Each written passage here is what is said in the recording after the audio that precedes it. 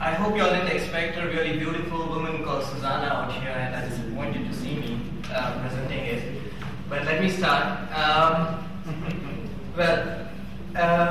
Sustainable Sanitation Alliance was basically in the year 2007.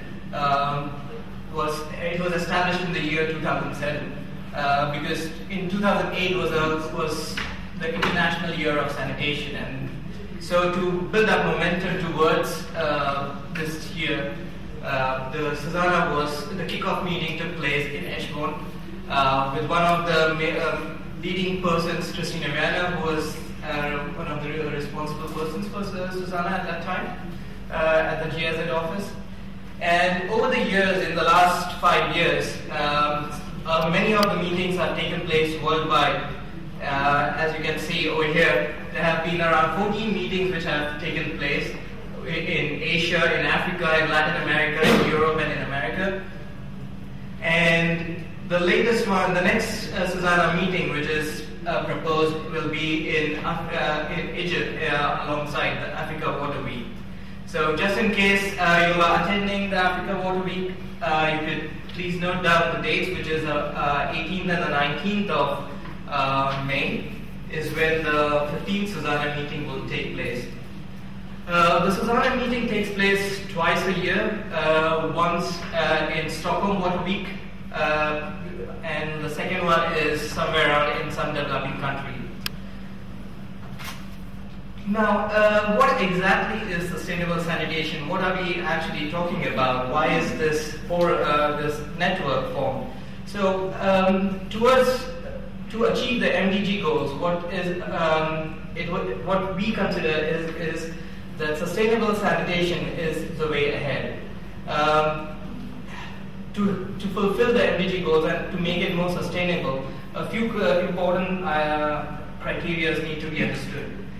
A sustainable sanitation system is one which is economically viable, which is socially acceptable, which is technically and institutionally appropriate, and protects the environment and natural resources. But we have to keep one thing in mind, that sustainability there's no such system which is 100% sustainable.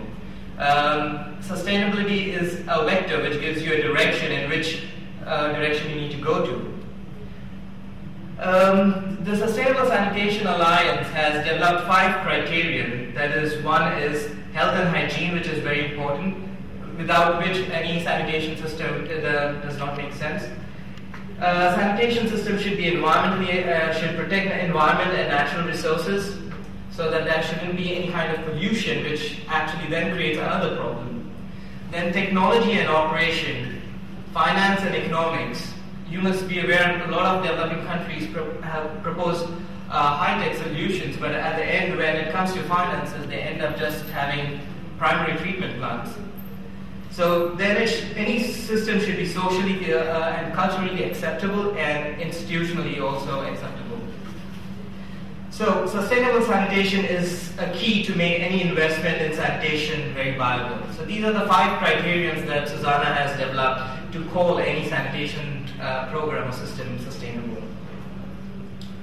So what do we do? What is our role? What kind of role do we play in doing this? So the first one is basically SuSanA is a coordination platform.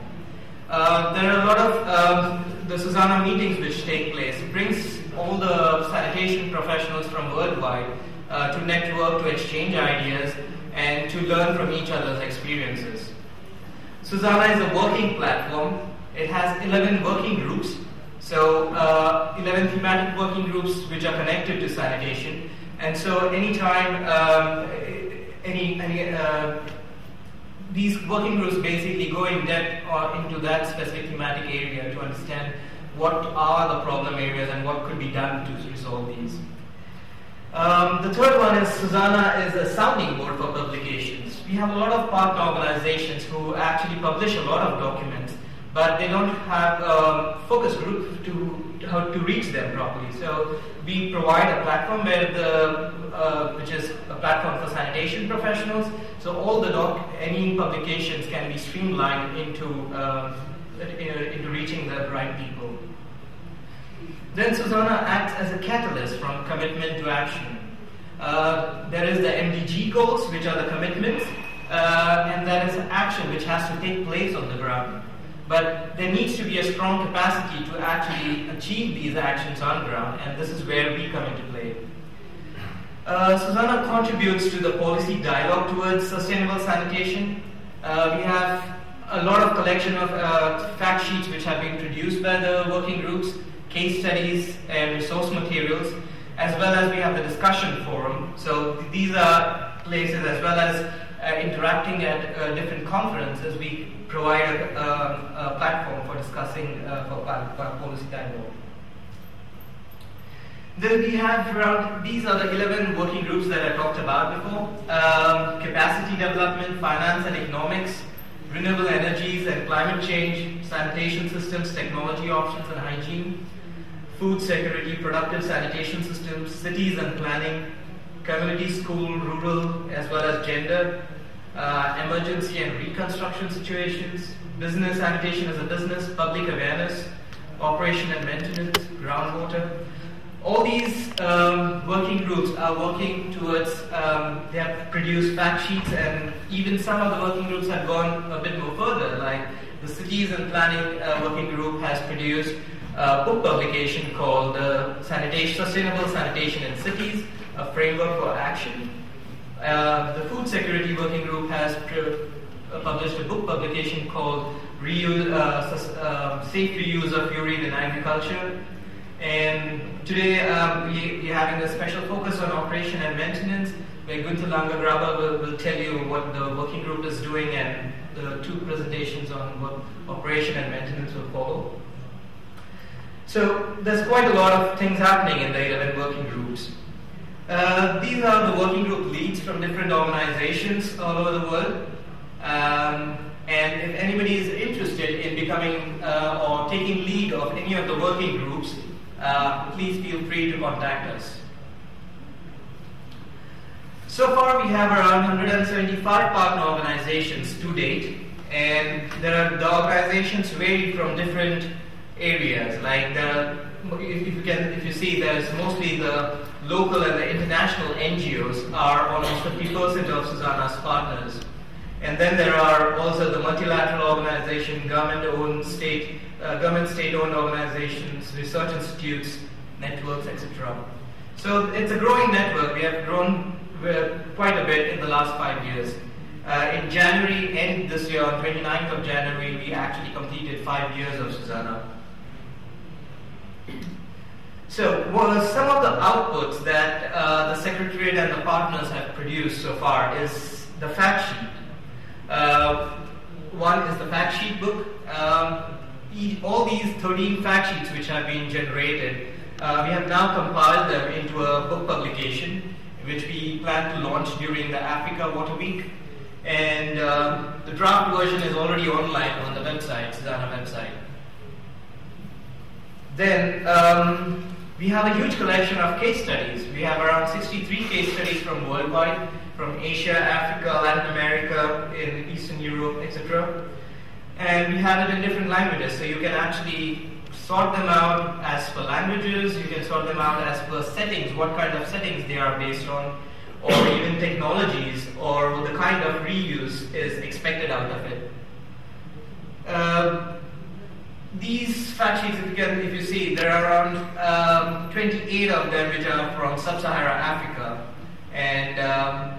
and we have already also last year in June published fact sheet case study compilation of 27 case studies from Sub-Saharan Africa, and this can also be downloaded from the website. And yes, we do have some copies, but yeah, you can always contact us and we could even send it to you. Next is the SuSanA overview of what the SuSanA website has to offer. Since the website is online, and that is from July 2008, we have around more than 150,000 visitors so far in the last 4 years, and approximately at the moment we have around 7,100 visits every month to the website. As Christina said before, the Secretariat of the SuSanA is located at the GIZ headquarters in Eschborn, and once a year we actually produce an offline version of the website, because many a times in the developing countries, people do not have good access to internet connection. And so we have these DVDs, which is an offline version. So if anybody wants, there are some at the stall as well as at the counter there, and people can even order that through the website, and we can send it to you for free. So far we have around 1,100 members and around 2,000 subscribers to the mailing list. We also use a lot of social media, as in social media refers to communication into interactive dialogue. Examples are Facebook, YouTube, Flickr, Wikipedia, Wiki, etc. And we see it as an opportunity to manage knowledge more efficiently, to share information, to go beyond the usual sanitation crowd, because most of the sanitation crowd are already there with us through the Sustainable Sanitation Alliance, but to reach out a bit more further and to encourage discussions and to debates in the learning. So as you can see here, this is the SuSanA website, and we have already integrated most of the social media networks like Facebook, Flickr, YouTube, Twitter. Twitter we use during SuSanA meetings so that we can actually interact with a lot of people who cannot participate in the meetings, can actually interact with the presenters. And then Facebook, where we also provide information. And last year in Kigali, we launched the SuSanA Discussion Forum. It's basically a platform for people to for sanitation professionals as well as people working in this sector to exchange ideas, to discuss our topics, etc. And the idea was to keep it as an open source forum, so anytime you Google anything about, say, biogas or sanitation or etc., it can be you directly land up into the SuSanA Discussion Forum. As well as if you have any kind of queries, you can put it up on the forum and people will, experts will respond to you. So far there are 1,175 users of this discussion forum, and more than 1,000 posts so far in the last 4 or 5 months. This is an example of how the discussion forum looks like, where we have a topic on mobile toilets for urban poor in Bangladesh, where experiments are being going on, and she's giving updates about what's the information, how people react to these kinds of toilets, and keeping us updated about the developments in general. So how do you actually can get involved with SuSanA? You can join as an individual member in SuSanA. You can register your organization as a partner. We have 175 partners from worldwide, but very few from Northern Africa and from the MENA region, actually. So organizations are welcome to contact us. You could attend the SuSanA meeting, side events which take place. You can join register at the website, and you'll be updated about all this. And these are times where you can exchange with other organizations what your inputs into in sanitation. Yes, it's almost done. Yeah, last one.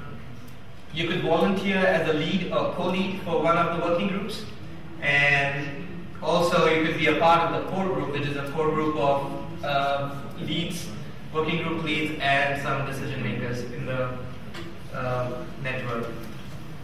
Thank you from the SuSanA team at the GIZ office, and please feel free to join us. Thank you.